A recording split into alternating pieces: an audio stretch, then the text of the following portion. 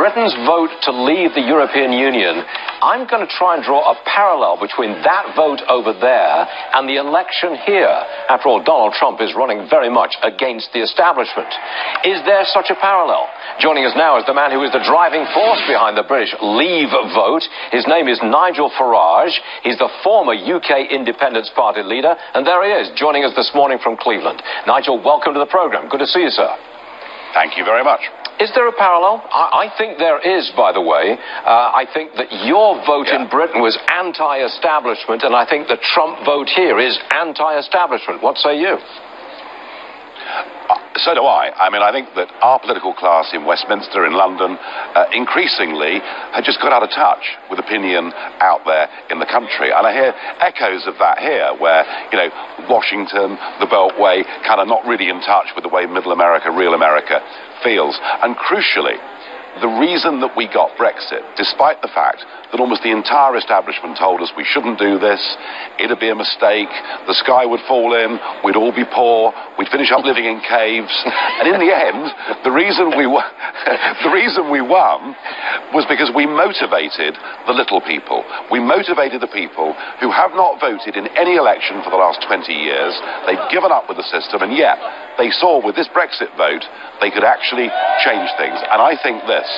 I think if the Trump campaign can reach out to the disaffected blue-collar workers who probably aren't voting for anybody at the moment, but if he's got a message that speaks to them, that says things can change, then I think if you get them out to vote, then I think Trump can win. Two questions. You used to lead the UK Independence Party and you left. So question number one is, what are you doing now? Number two, why are you here? Are you advising the Donald Trump campaign by any chance, Nigel Farage? I was a businessman, and I got into politics because I thought our entanglement with the European project was bad for democracy, bad for our country, and I wanted my country back. We forced the referendum. Without UKIP, it would never have happened. We got the referendum. We won the referendum. I think I've done my bit. Why am I here? Well, I was invited, and a lot of people here want to know, how did you beat the establishment? How did this Brexit vote, which nobody in the Western world thought was going to happen, how did you do it? And as I say, it's a simple story.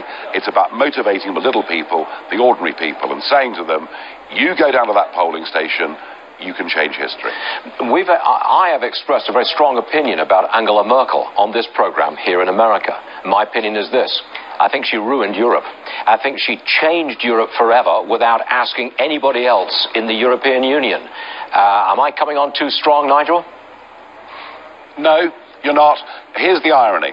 The European project, when it was founded back in the 1950s, was designed to contain Germany. You know, we'd had two disastrous world wars caused by the Germans, and the idea is that the club would contain Germany so that Germany could not become the powerful, dominant force. And it is now a German-dominated Europe, and whether it's the Eurozone and the miseries in the Mediterranean with youth unemployment rates running in some countries at over 50%, or what she did last July when she said, as many migrants that want to cross the Mediterranean and come to Europe, you're all welcome.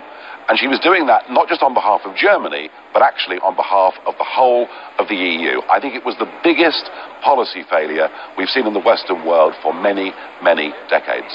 Can I ask a question about me? I have recently become an American citizen. I have renounced my British original nationality. You're a very English guy. What do you make of someone like me? Why would you want to do that? No, look, come on. I mean, you know, I happen to think that if you're born English, you won the greatest prize in the world, and I personally wouldn't want to surrender it. But hey, this is a great country too. I asked Margaret Thatcher that question many, many, many years ago, and she said, why don't you come back? I was expecting the same response from you, but I didn't get it. Well, no. You've obviously left us, and you're not coming back. But if you want to, as an American citizen, come back to us, I'm sure we'd be very generous, very kind.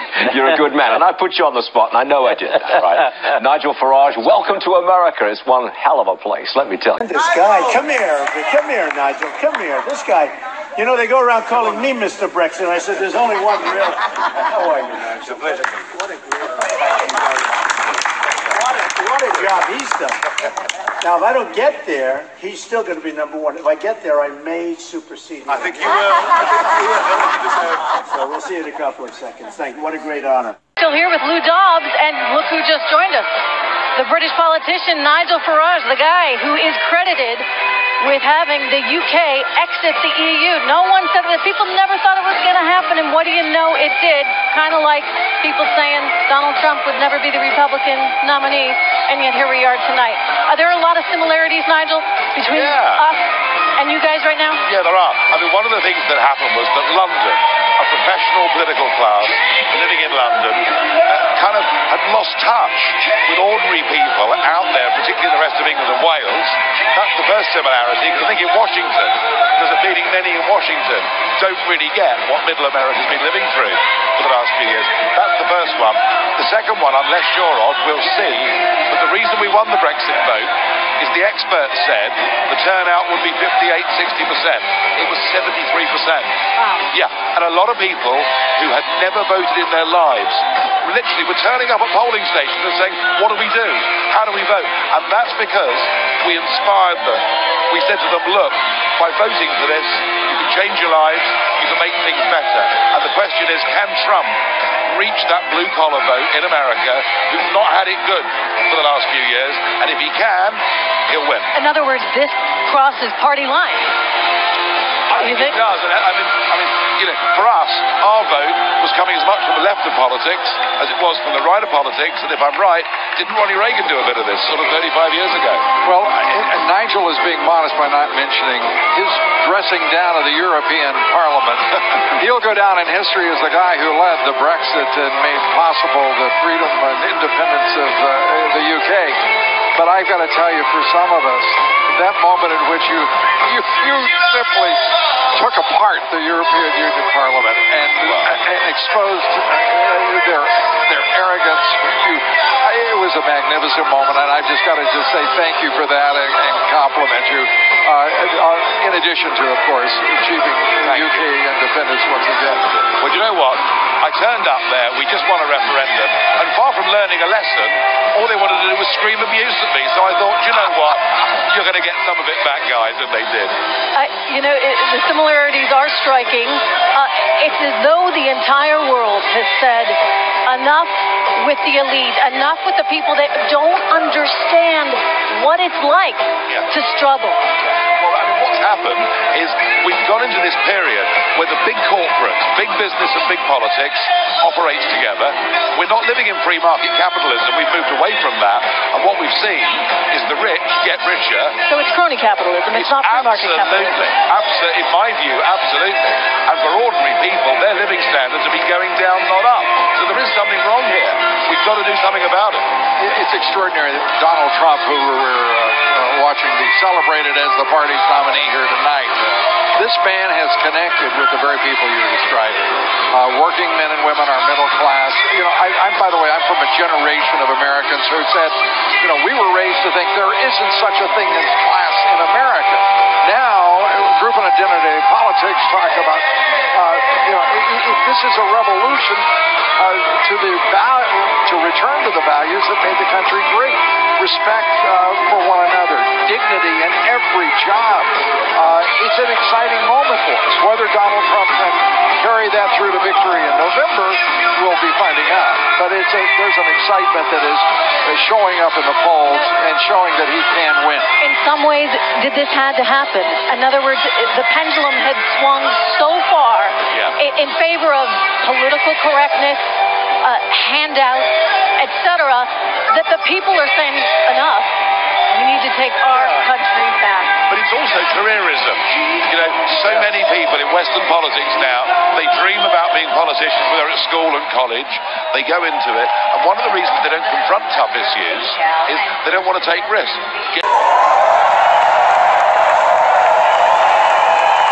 This is a great honor for me.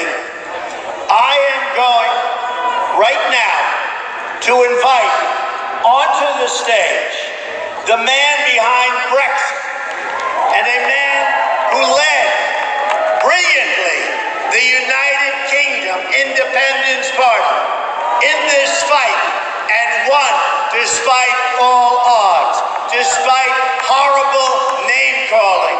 despite so many obstacles. Ladies and gentlemen, Mr. Nigel Farage.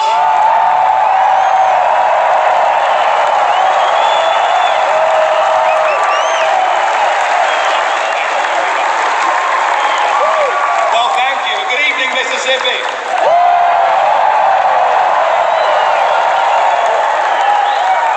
I come to you from the United Kingdom with a message of hope and a message of optimism.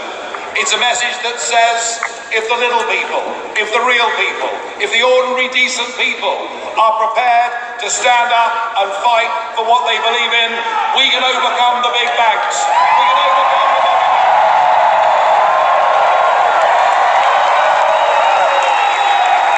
And we did it. We made June the 23rd our Independence Day when we smashed the establishment.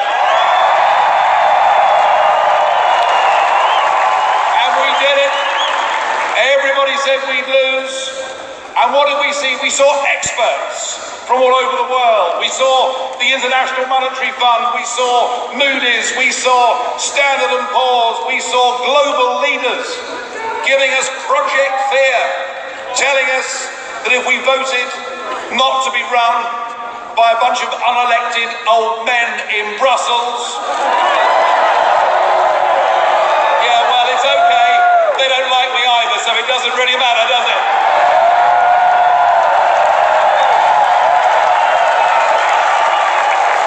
But they told us our economy would fall off a cliff. They told us there'd be mass unemployment. They told us investment would leave our country. And David Cameron, then our Prime Minister, but no longer, told us we might even get World War III. And we saw the commentariat and we saw the polling industry doing everything they could to demoralize our campaign. On the day of the vote itself, that morning, they put us 10 points behind. And actually, they were all wrong. And they were wrong because what the Brexit campaign did is we reached those people who've been let down by modern global corporatism. We reached those people.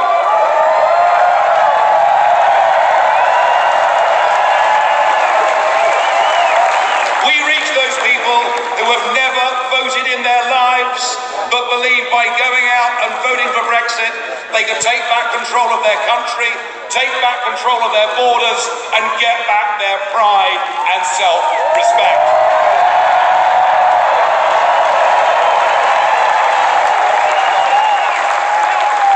Now the big card the Prime Minister decided to play in the referendum is he got a foreign visitor to come to London to talk to us.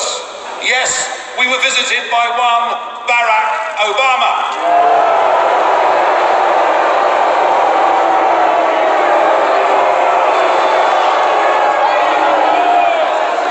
And he talked down to us.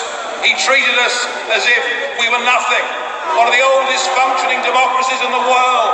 And here he was telling us to vote Remain.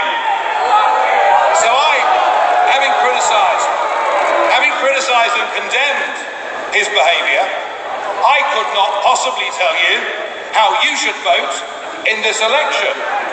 But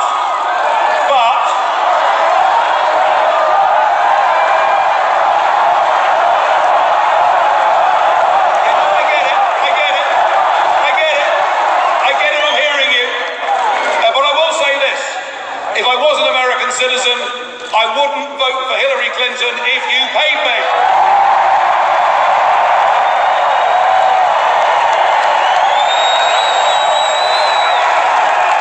In fact, I wouldn't vote for Hillary Clinton if she paid me.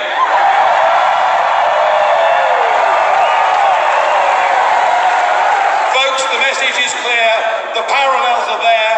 There are millions of ordinary Americans who've been let down, who've had a bad time, who feel the political class in Washington are detached from them, who feel so many of their representatives are politically correct parts of that liberal media elite. They feel people aren't standing up for them, and they've actually, in many cases, given up on the whole electoral process. And I think I think that you have a fantastic opportunity here with this campaign. You can go out. You can beat the pollsters. You can beat the commentators. You can beat Washington.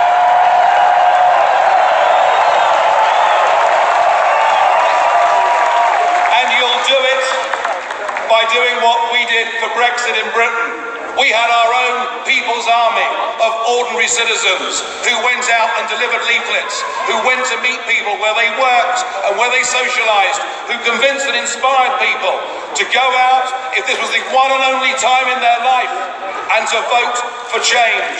So my advice to you, if you want change in this country, you better get your walking boots on, you better get out there campaigning.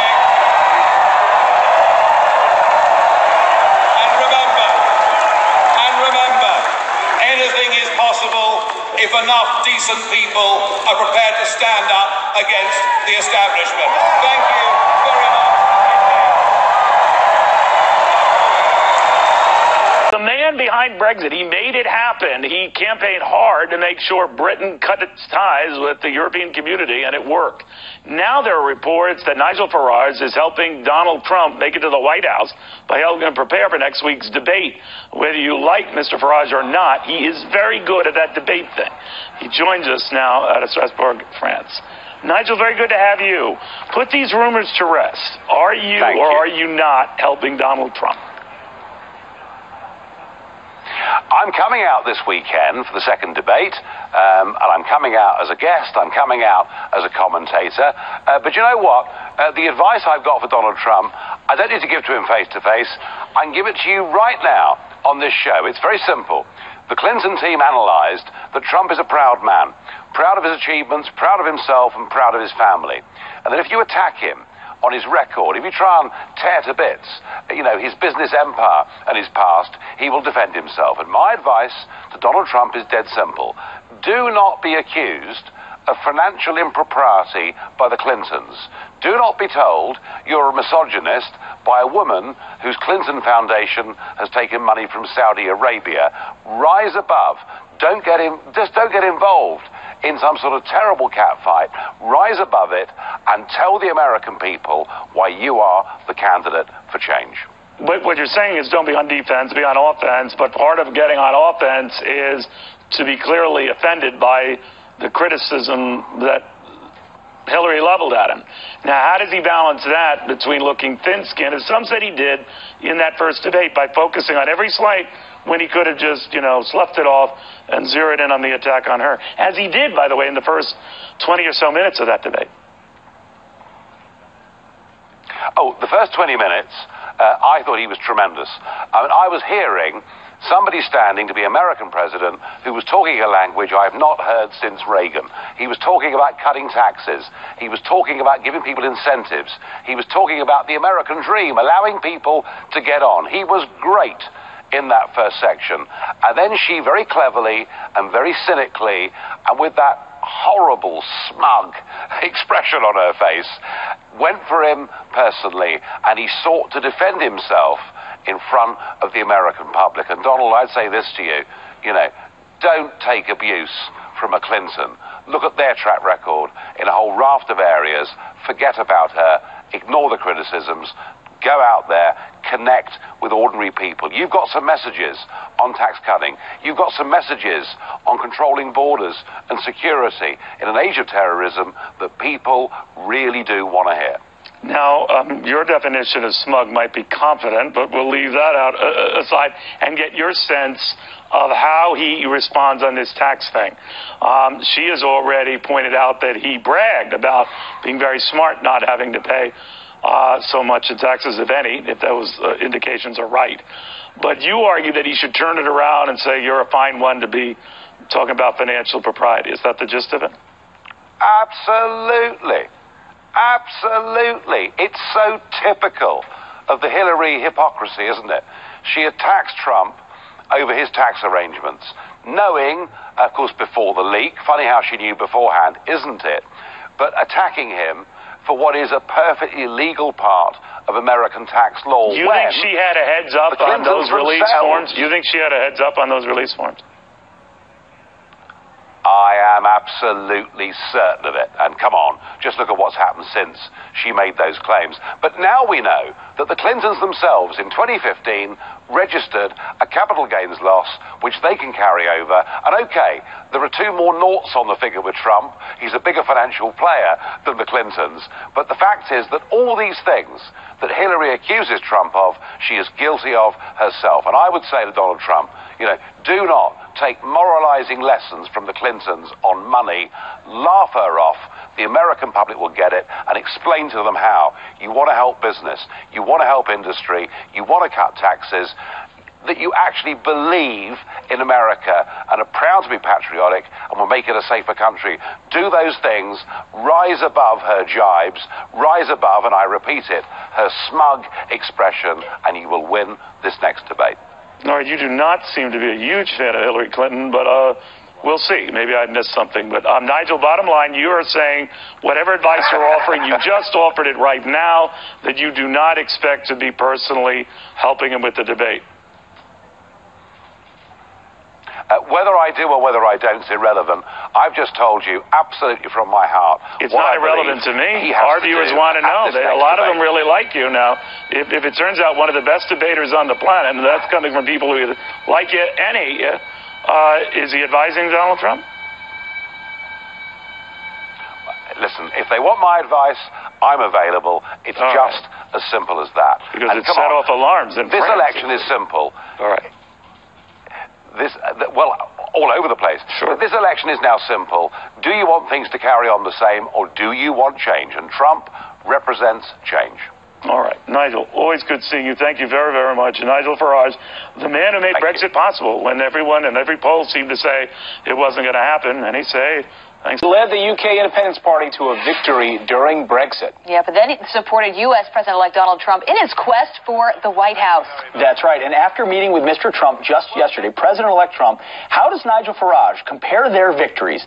And what does he think of current U.S.-UK relations going forward? The leader of the UKIP party joins us now. Thanks for being here, Nigel Farage. You have been all over the news. I asked you this before. What's it like to be on cloud nine forever? I mean, with Brexit and this, what's it been like for you? 2016, it's the year of political revolution. I've been dreaming of this for a couple of decades because I've always known that whatever our political class and their friends in the media and the big businesses, whatever they do and say and want, is not the same as what ordinary, hard-working taxpayers want. And what you've seen this year is just ordinary, decent people, the little people who've said, we've had enough.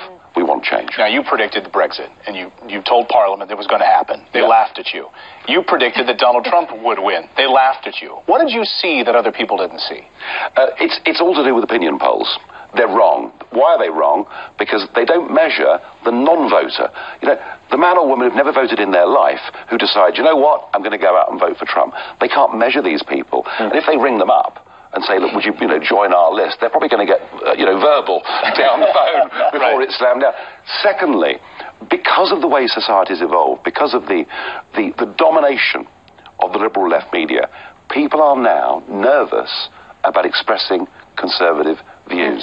So they'll say one thing to a pollster and do another thing when it comes to the polling booth. That was one big reason. The other reason was, what Trump was offering, just like Brexit, was a kind of once-in-a-lifetime opportunity to change a system that has not been benefiting ordinary people. That's so right. The invisible voter, people really underestimated that. You met with Mr. Trump yesterday at Trump Tower, post-winning this election. What was that conversation like?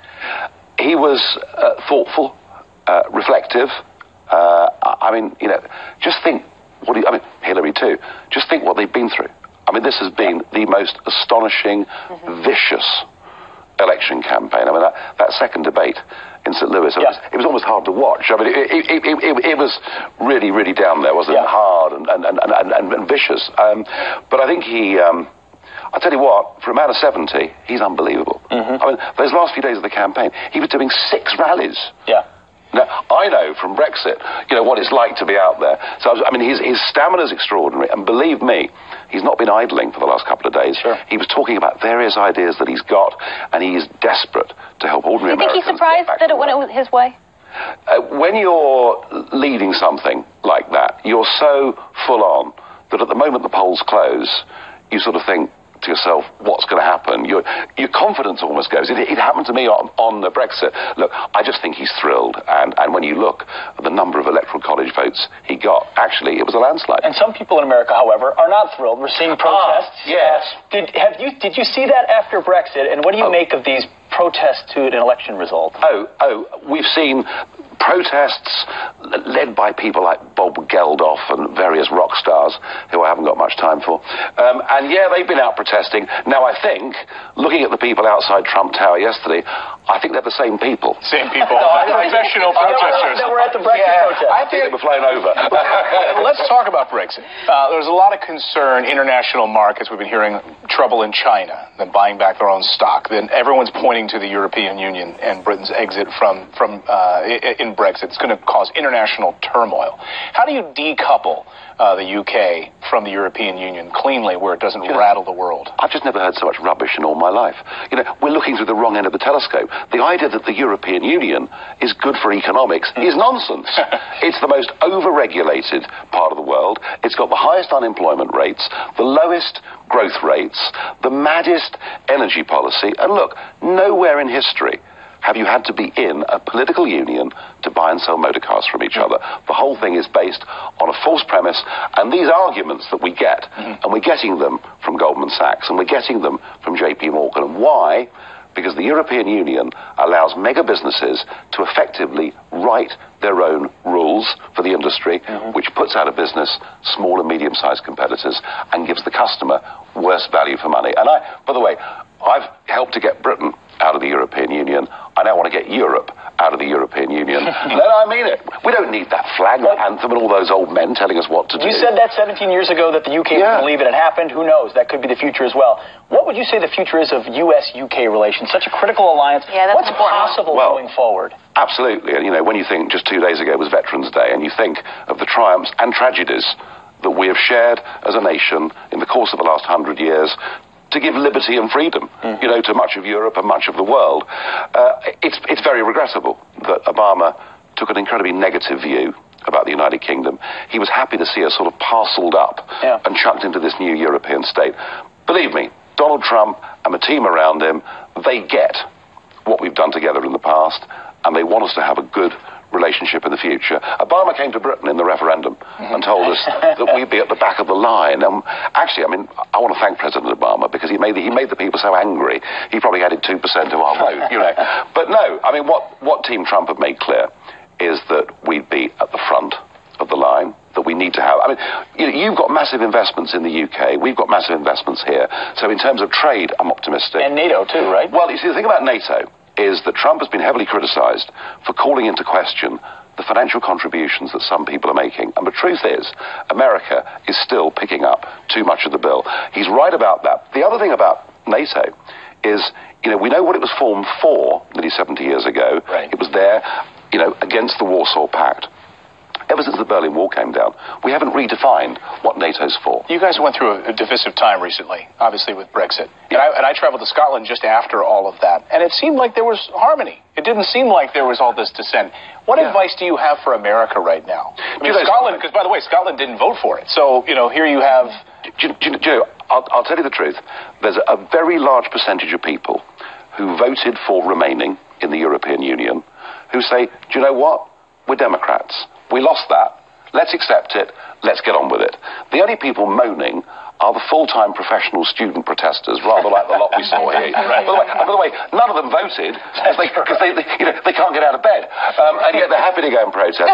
It's true. Of course, it's true. Yeah. And generally, people in the UK are accepting the result. There are some who'll go on protesting. There are some who'll go on moaning. But I have absolutely no doubt we are getting back our independence. And what did you say? You were laughed at for a long time when Brexit went. What did you say in your speech? I went to the European Parliament for the first speech after Brexit, and I got up to speak, and about 400 of them started booing and jeering, as they do. I'm like the sort of pantomime villain, And I said, when I came here 17 years ago, I said to you, I was going to take Britain out of the European Union. Well, I said, you laughed at me, but you're not laughing now. You're not laughing now. It's a great left here in America, not laughing now either. We love having you here, Nigel. Yeah, thank you very much.